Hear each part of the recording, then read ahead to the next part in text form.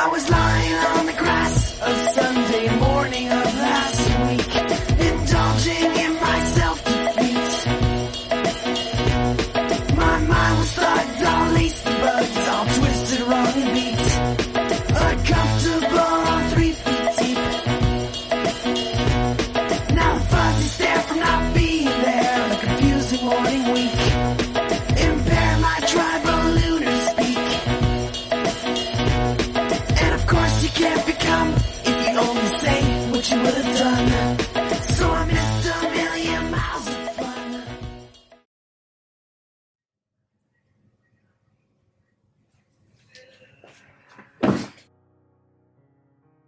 What's 5 words that people use to describe you, Manuela?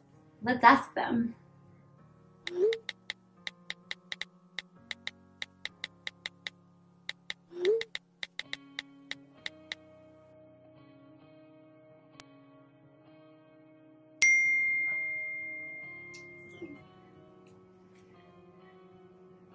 So the most common ones are passionate, loyal, intense, independent, and a go-getter.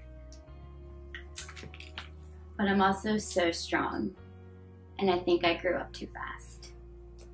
I have been through everything, and I saw a video that really resonated with me. The people in your age group who did not experience life-altering trauma had an advantage over you. Your brain was focused on surviving, while they were free to develop and grow. You might feel like you're behind, but it's because you were doing your best to survive. The reason I want to share my story now is because May is Mental Health Awareness Month.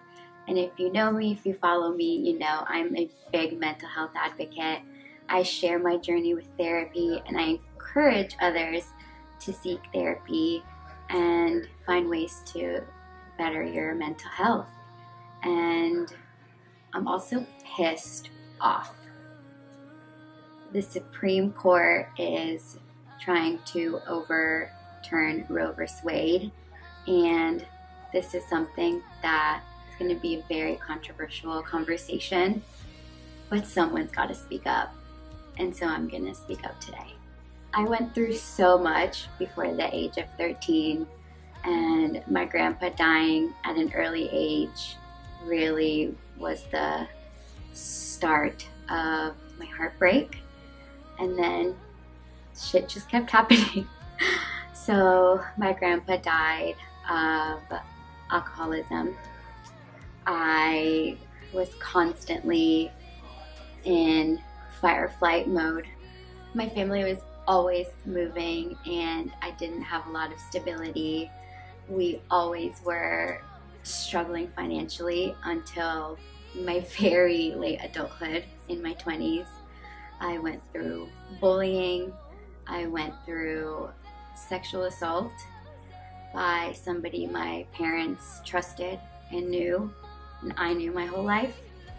I didn't realize that I had also been sexually assaulted in 7th grade by somebody teabagging me, and I didn't process that as an assault until therapy in my mid-20s, when I went through because of my miscarriage turned abortion. And this is heavy, but my story is meant to be shared. I think if anybody has the willpower, if anybody has the bravery, and if anybody has the intentions to change, to inspire, I'm gonna do it. And it was with somebody that I dated once. We reconnected. It was a one-time thing, and I'm having a difficult time with what's going on with Roe v. Wade right now. Being a Christian and seeing all these people I look up to absolutely loving that they ban safe abortions. And let me really be clear on this. There's a big difference in supporting women's reproductive health and being pro-abortion. I don't think, if you know me, my intention is to ever just, yes, abortion, no. I think life is not black and white. It is very gray, and I fall under that category because I never, ever thought I would go through this. And 5 years ago, if you were to ask me, I would be jumping at this possible new, thing that the Supreme Court is doing. But because I went through what I went through, I changed my mind, and not once did I ever feel judged by God. So I'm not gonna let these girls that I don't know but I admire make me feel shitty about my situation. To the ones who are just so happy about, our state possibly banning safe abortion, what do you do in that situation when the doctor tells you that you probably won't see your baby, to term? So abortions are going to happen no matter what. And you know what? If you are of high class, have access to everything, this probably doesn't concern you, and you're probably gonna get all the tools that you need. I'm speaking about this because this affects low-income people and people of color, and I cannot emphasize enough how important it is for us to speak up and for our state to let women do what they gotta do. I'm Christian, and this is a very taboo thing for me to talk about, and I imagine I'm going to get some backlash, but I am so confident, I am so happy. I am, like I said, never felt judged by God through any of this, and so I'm not gonna let you feel that way either. My dad has instilled, you can do anything, hope in me. I also have installed my ambition and my hard work ethic through my mom, because she is my hero and she really just paved the way for being a strong, resilient woman. And her support, my whole family support, when I was going through my pregnancy was overwhelming. I was so scared to tell them, but not one person judged me. They were there for me. They,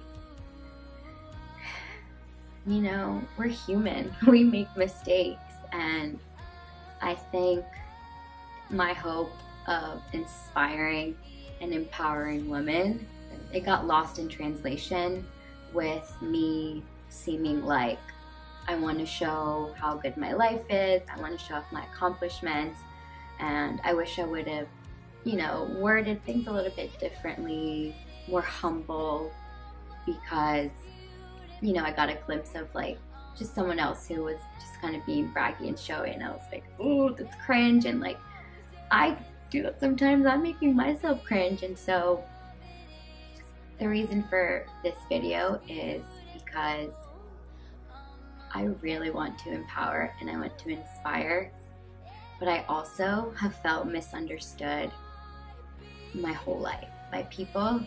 And I don't know if it's because I grew up in another country for 7 years, and so my mannerisms are different, my affection is different, my just foundation of learning and tools is different, or I don't know if it's because I was bullied in middle school that I developed people-pleasing ability. So I have done a lot of people-pleasing in my life, and I've just now found my voice. I'm learning to be authentic, to not sugarcoat things, to not, you know, have this facade of a great happy life, because it's very unrealistic. And I show my bad days, you know. I definitely keep things private also, but I'm finding joy in sharing, because I heal by connecting with others and by watching others heal through me, through God, through inspiration. You know what? This isn't some sappy story. This is a victory story. And I don't want sympathy. I don't want attention. And I don't need validation. I just want you to listen and to be open-minded. And if you're watching this, I have probably connected you to a friend, to a boyfriend, to a fiance, to a job. My strength is connecting people, and I have felt the pull of me being the connector of people. I'm so in love with my friendships, and my friendships now have really changed my life. I don't have a lot of best friends. I have a few, and I don't talk to people every day, but I have found joy in that. I have found contentment. You know, the reason I'm doing this now is because I had a mental breakdown a few weekends ago, and my friend who reached out to me at the beginning of the year to share my story came to mind during those times of, you know, emotional heartbreak that I did on myself. And the reason he came to mind is because God literally said, share your story. And here I am, not even shedding a tear. I don't know how that happened, but I think it's because I talked about this in therapy. I shared my why with my therapist about doing this video. She obviously knows my whole story, and if I'm gonna get approval from anybody in the world, it's probably my therapist. I'm really inspired by people who speak up and are vulnerable. I love people that are genuine. I really didn't think people would give a shit if I shared my story, but somebody who inspired me to really keep going is one of my oldest friends, and her reaction to me sharing this story was just what I needed. I've gotten told someone has gone to church because of me, someone has gone to therapy because of me. Somebody has said the words, "You inspire me." I want to inspire. I want to cause a ripple effect. I want women to share their stories. This month is the perfect month to share this. And thank you for listening. I'm Manuela.